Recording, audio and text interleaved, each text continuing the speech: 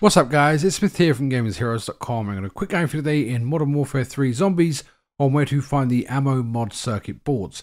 This is for one of the missions, automated backup I think it's called. You can find these in pretty much any chest, doesn't have to be high level chests, it could just be the normal stuff lying around.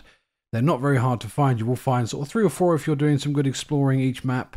All you have to do then is find one of these turrets. Again, there's a bunch of these on the map, I'm not sure if they're fixed or random, but again, just use your map. Zoom in a little bit, you'll find one near pretty much every single spawn we've seen so far.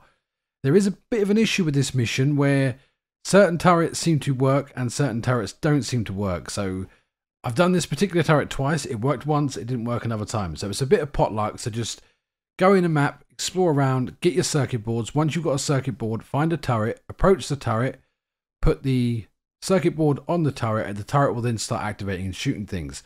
The bug seems to happen when certain turrets, like this one here, spawn a mimic somewhere and then just endlessly shoot at you. You can see in the top left here, I have not got an objective update. It's shooting that mimic over there that's invincible. So I stood here for ages, stood here with someone else shooting, nothing happened. So if this happens, just move on to the next one and eventually you'll find one that works. So it's nice and quick, nice and easy. Get ready and get back to the game. If we helped you out today, do like, subscribe, we do appreciate it. I'll see you in the next one. Take care now.